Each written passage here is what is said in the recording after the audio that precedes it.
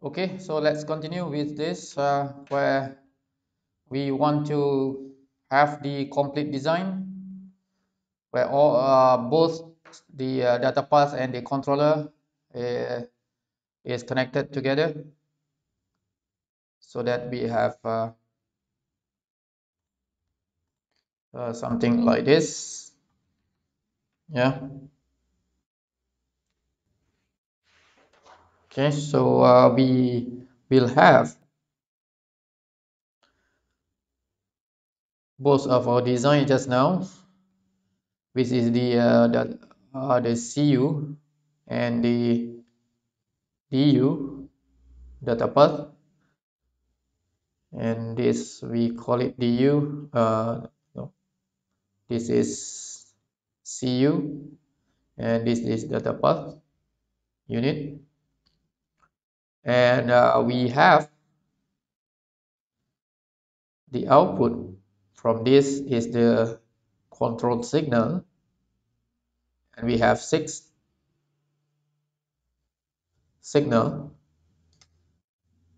right? And the DU we have input, which is data in, and we have output, which is data out, right? And actually we have the extra, yeah, this is for simulation. The name is rec1, rec2, rec3, right? And of course we have the clock also, and the reset into this. Okay, and this signal is named LD1, this is LD2, this is LD3, this is SEL1, this is SEL bit number 1, SEL bit number 0. Okay, and of course we have the clock as well, but this is negative age triggered. The same clock signal as with this one, but this one is positive, this one is negative age. And we also have the same reset signal to this, and we have another output, which is state, actually, from here to see the present state in the simulation, right? So we want to create this circuit, right, in Verilog, but we already have this design, and this design we just connect this together, right, to get the complete one. So we can create a new one,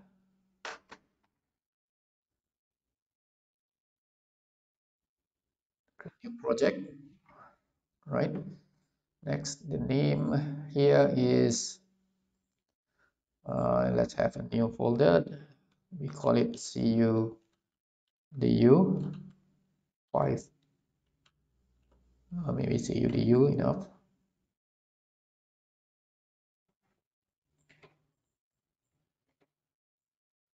Right, the name is CUDU. Next, now we need to have the previous design attached to this add file, so we can attach this CU into this also, because we want to use in our design here, and also the DU add.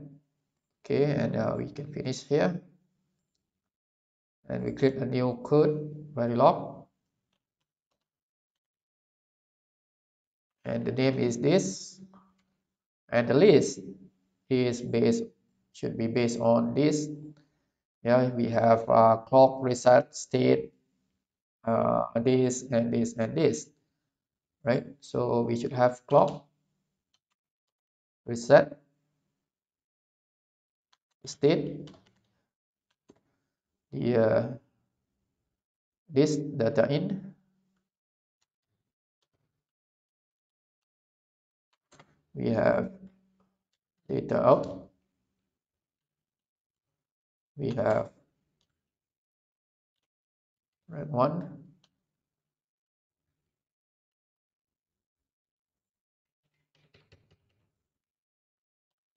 red 2, red 3.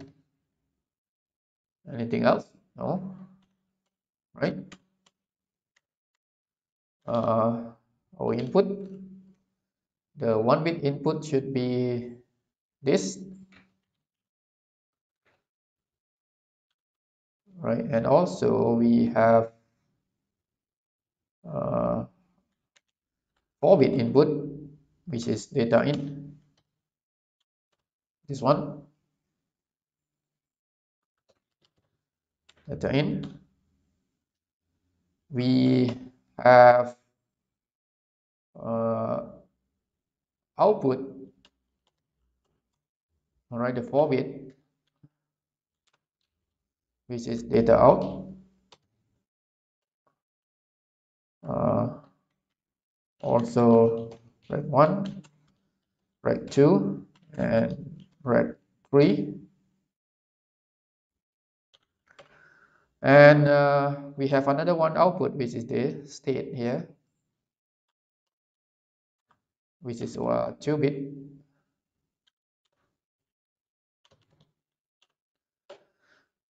Okay, so we have this, everything here, and now here this should be declared as wire in this case, right? LD1, LD2, LD3, SEL1, all are 1-bit, and we have the 2-bit.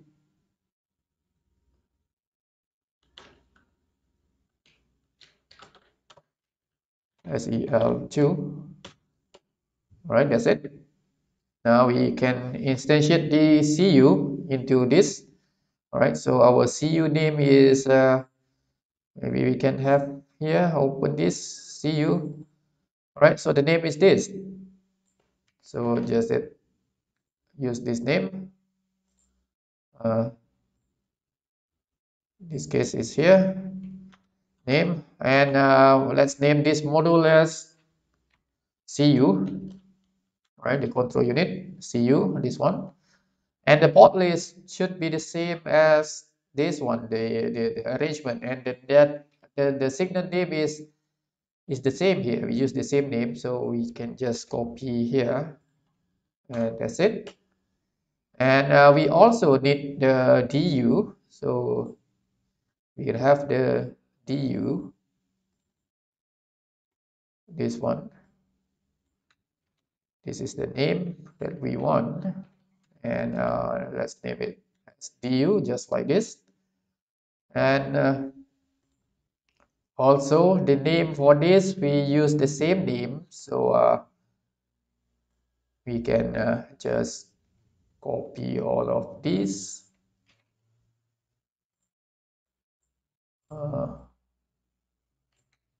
to this. All right, so we have all of this already. And any other signal that we missed? No. So just add module. All right, so you see, if we have the sub module already, so to create this is easy, right? Using a hierarchical design methodology, and we use the structural modeling here, right? So it's quite straightforward, and we just save this one, save, and we need to save inside here, save, and try to synthesize and see what is wow, we have 11 warning, and again we need to check, and it's actually, this means that the previous warning, yeah, in this yeah.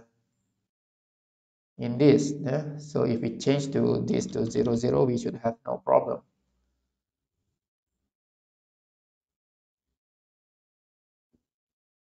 right?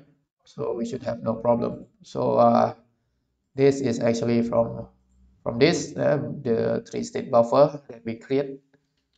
So in our case, should be no problem as well, actually. All right, so this warning can be ignored. Okay, so we have the design already. Now we need to create the test bed, right, to simulate our design. Again, we need to create a new Verilog file. Attachment, you need to have time scale.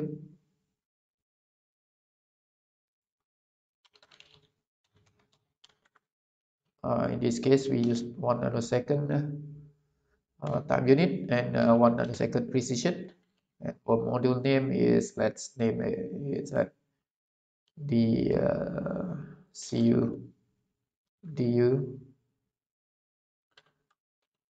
du dashbed. All right, and we have the input to the dashbed and the output to the dashbed. We can use the same name here, is input and output, right? So and remember, this must be rack in dashbed, and this should be declared as wire. This also should be declared as wire in dashbed.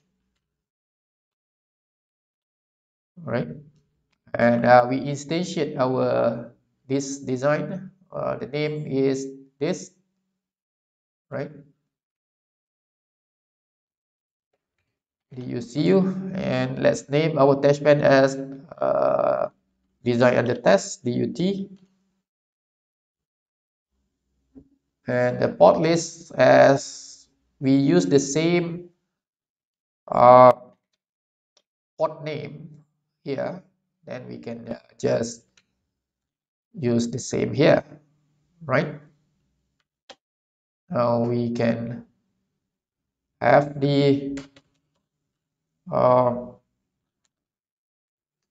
the setting where we want to monitor this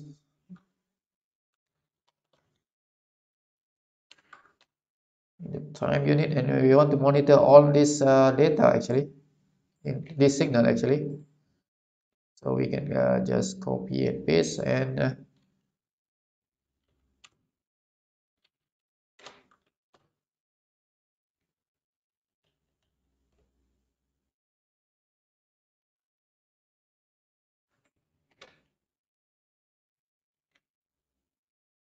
okay.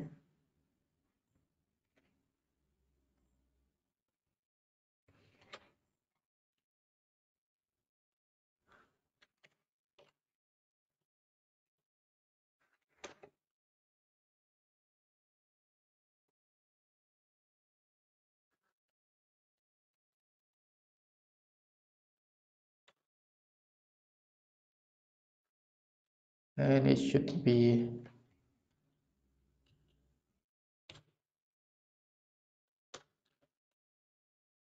in the form of binary.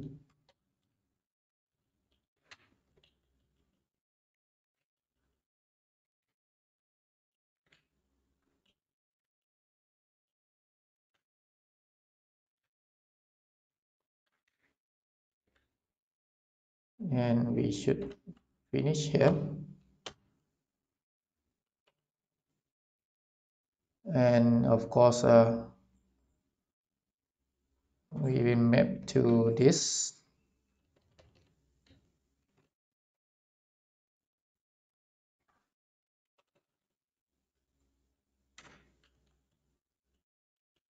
right? Is it everything? Yes. Okay, maybe here we have our clock signal is starting at 0, and and we create our clock signal using always, and the it's changed. We change the clock or toggle the clock at every 10 nanosecond. All right, means that our period is now 20 nanosecond. Okay, and now we have the stimulus, the input vector to our design. So at time 0, what we want to have.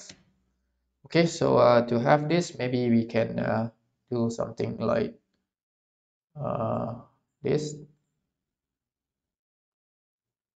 Okay.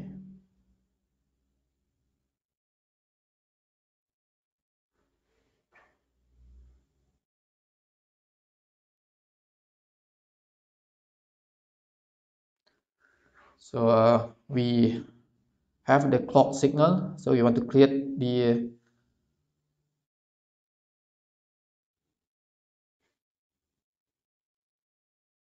signal like this. This is our clock.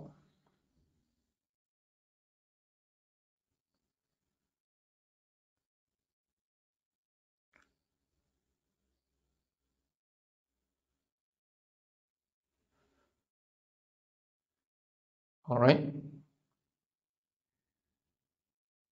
So we can have our, and this is our reset. Okay, so this is 20 nanosecond, this is 40, this is 60, 80, 100, 120, 140, and so on. And maybe we have a reset signal from 0 to 25, and after that we let the reset to be 0 all the time. All right, so we reset here, reset first, and then when we start here after reset, so this should be state as 0, and again our remember our finite state machine is negative age triggered, yeah. So S0 should start here, right? So this should be S0, and the next one should be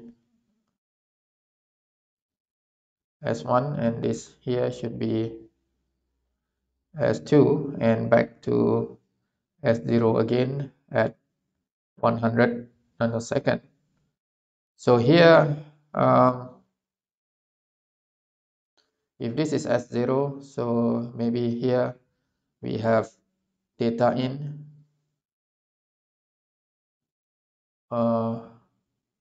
We set start here the data in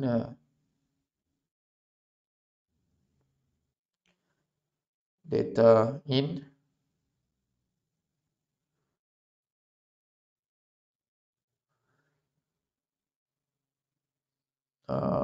After reset, maybe we make the data available here.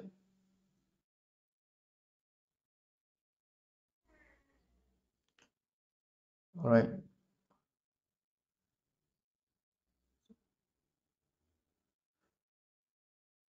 Okay. So this is data 1. Maybe we have number 5. We put number 5 here,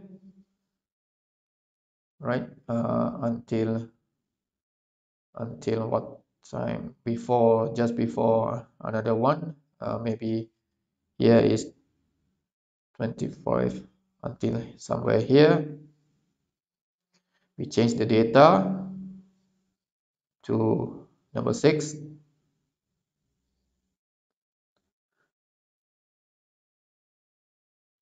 30 plus 50, 80, too short.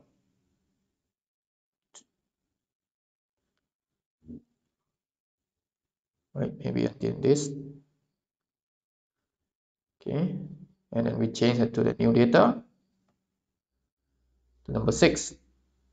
All right, so that here we read a new value which is 6, and let's see what is inside rack 1, rack 2, and rack 3. Should be according to our specification, right? So we want to create this.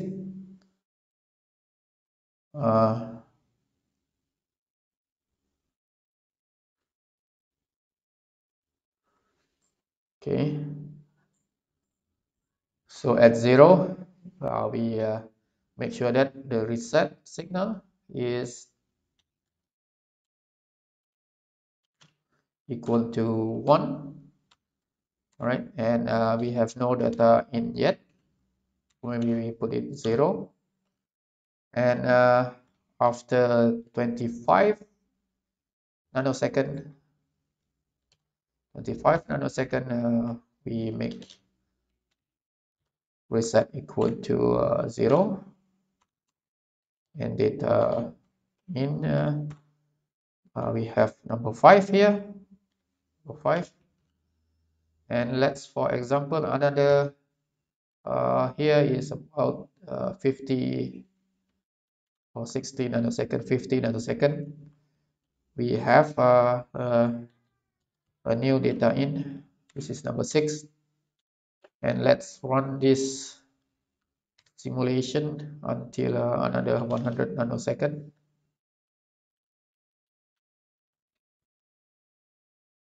And we stop the simulation,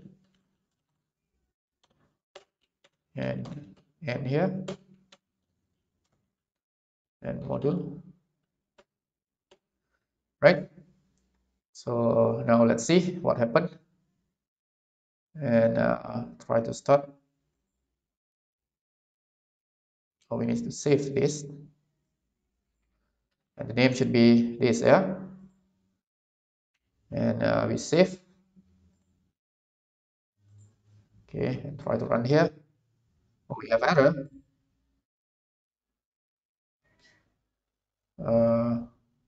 Okay, so what is that? Oh, y input should be initial, right? Initial. So it's a syntax error. Okay, so just the previous warning, then we know exactly what is that warning, so it should be no problem. So we have done that, and let's look at the simulation. So we need to have a simple setting here, and we use model shape or Terra, and the output format for netlist is Verilog, and we compile the test bench. So the test bench name is this, and the file is this one, and should be okay. Okay, and now we do the RTL simulation and wait for model sim to simulate. All right, start running now. Okay, so I have my waveform here. Expand this and make it full. All right, so this is in binary, so I want to change to unsigned so that I can see exactly. All right, so here, this is our data.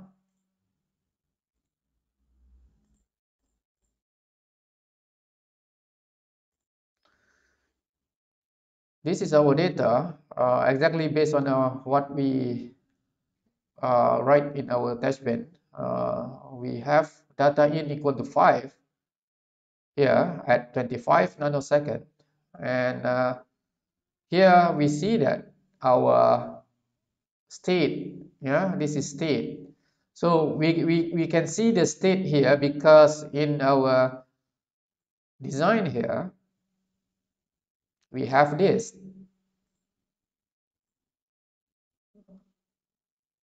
We have this state as our output, right? And in our CU, right, we have this. That's why we can see the state in our simulation.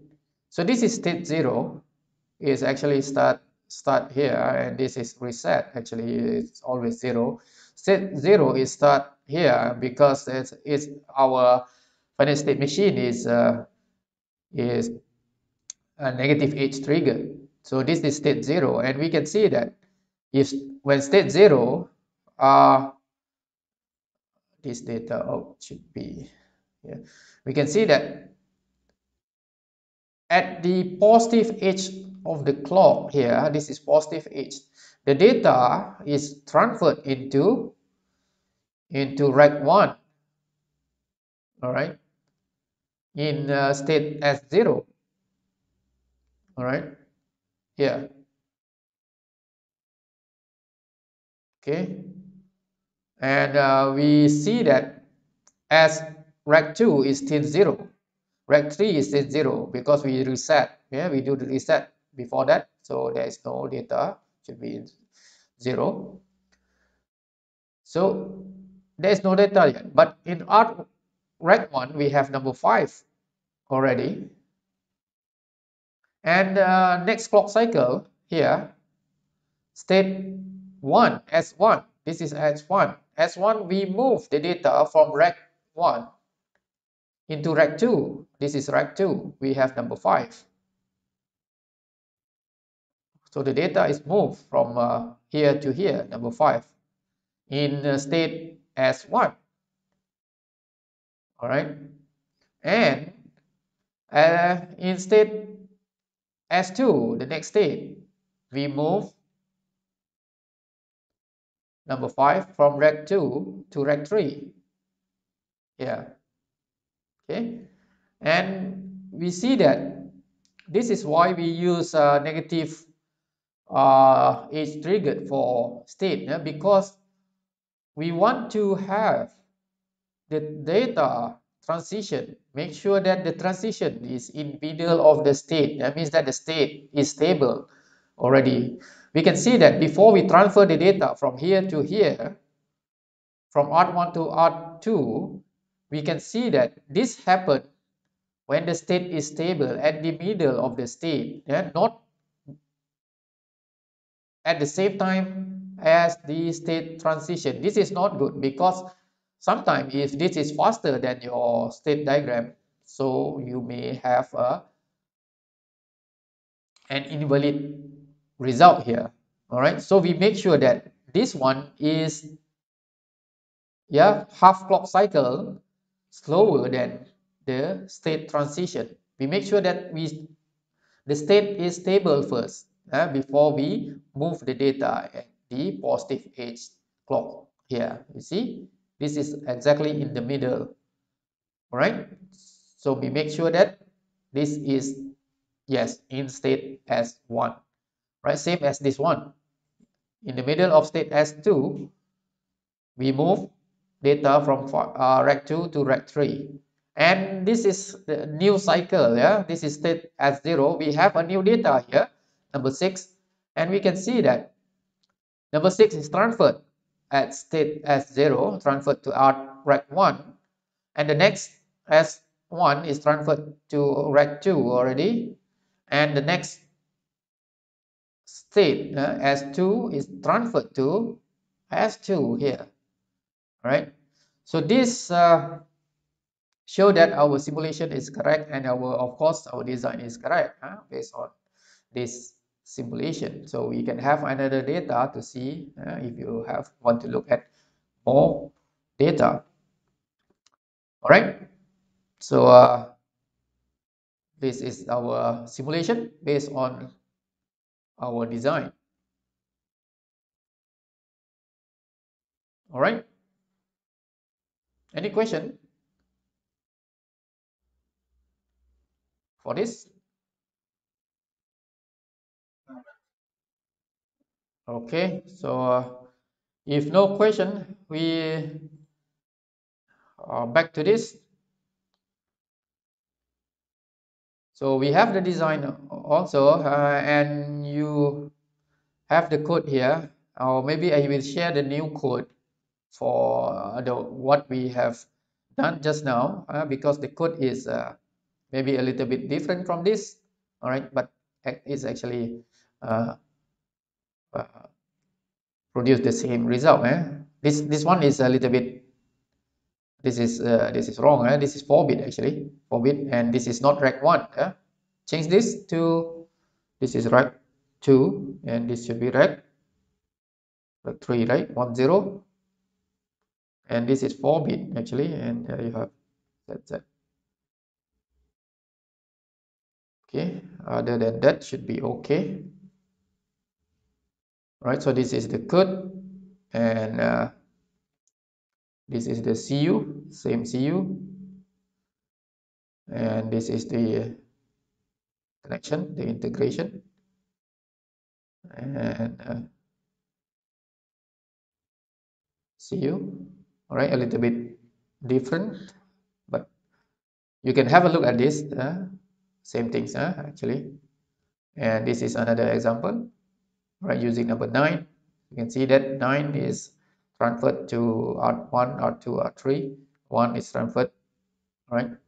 E transferred in, right, any data. Okay, so I think we are at 11:30, and this is what we will look after this. Maybe we continue next week. Yeah, another half of this chapter for next week. All right, and we will finish this chapter next week. Right before we go to the next one. We have another example here. All right, you can have a look at this, and we will do some exercise here before we go to the final chapter of this course. Okay, so I think today we will end the session here. So if you have any question, you can always ask. You can ask now, or maybe you can ask through the WhatsApp.